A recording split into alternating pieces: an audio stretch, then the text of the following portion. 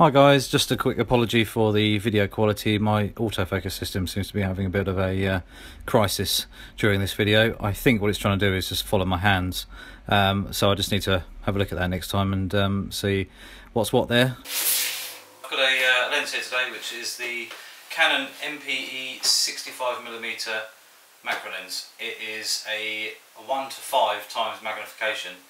So just a quick macro description. Macro is basically close-up photography.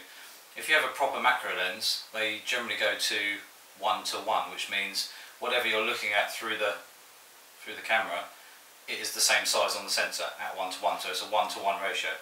So basically, it's 100%, exact copy onto the sensor or the film. This little puppy here will do up to 5 times bigger. So it's magnifying that 1 to 1 up to 5 times larger, without any distortion or anything, and it's bonkers lens.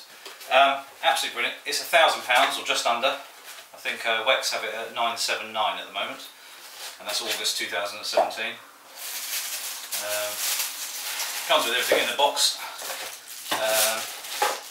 the instructions and everything.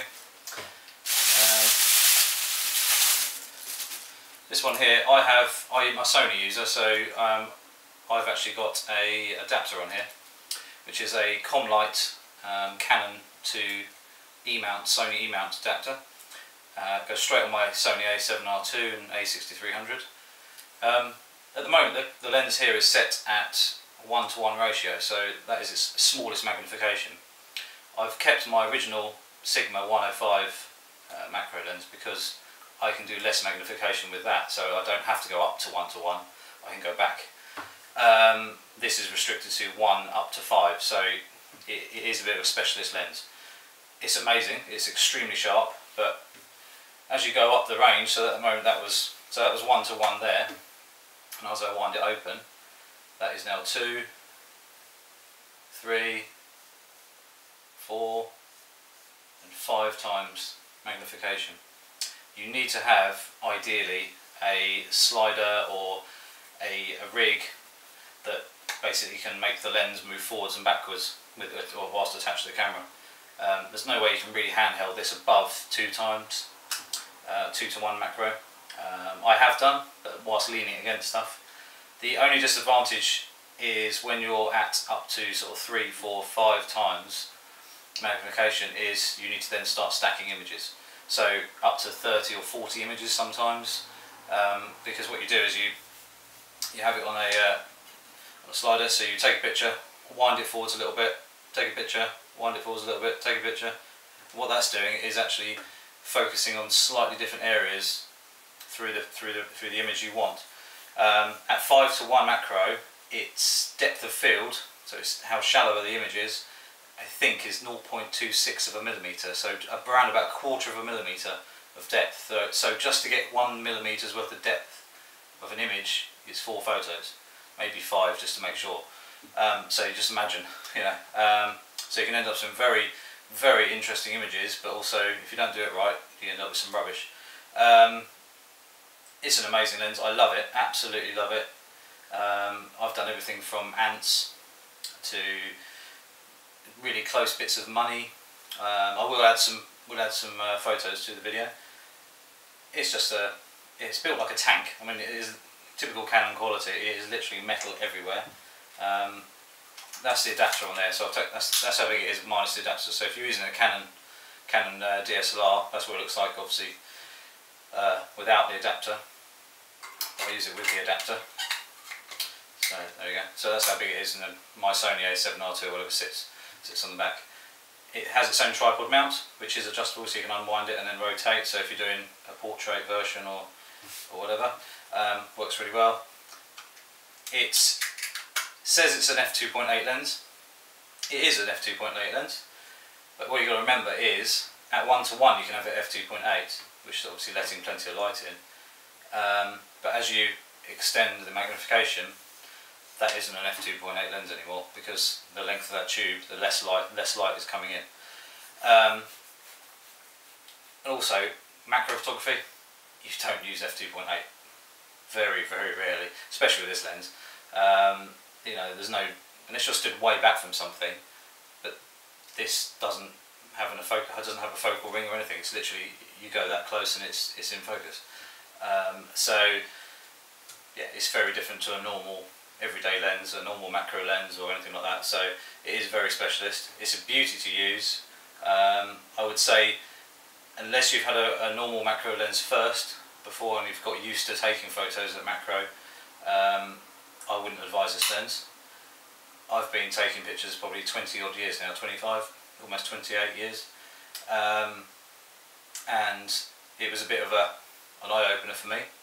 There's plenty of people out there you can learn from on YouTube and other online things. You can even get a computerized rig that you put your camera on, you set it to the movements you want. So basically it'll move, take a picture, move, take a picture, move, take a picture, move, take a picture, automatically and accurately. So you end up with these amazing stackings.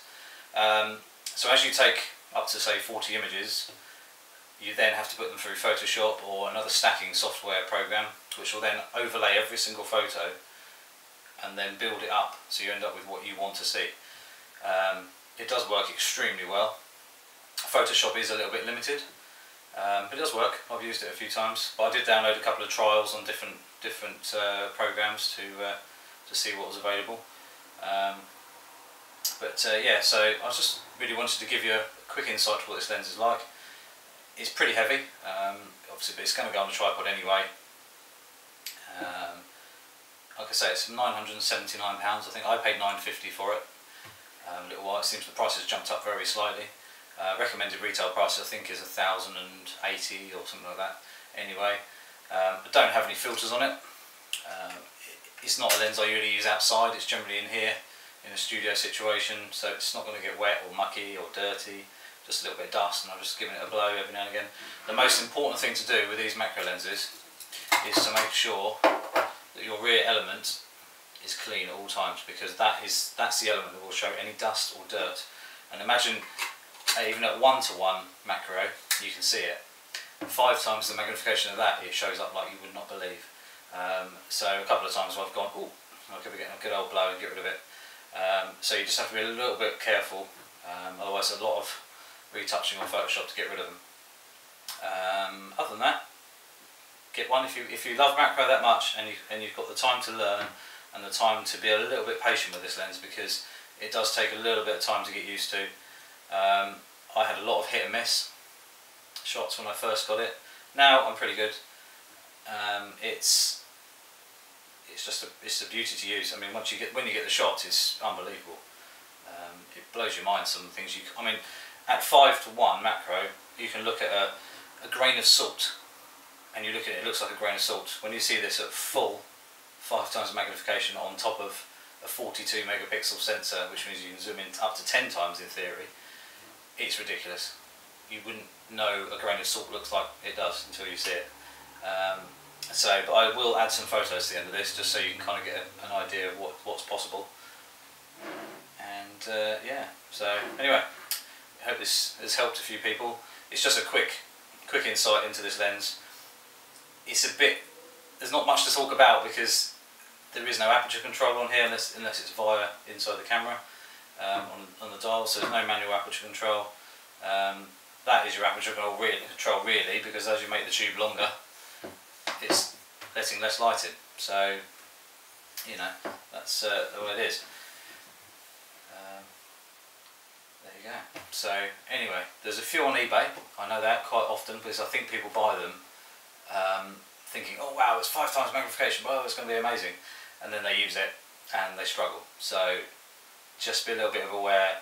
If you can borrow one or try one out, maybe have someone show you how it works, I'd recommend that before you spend £1,000 on a lens that may not work for you.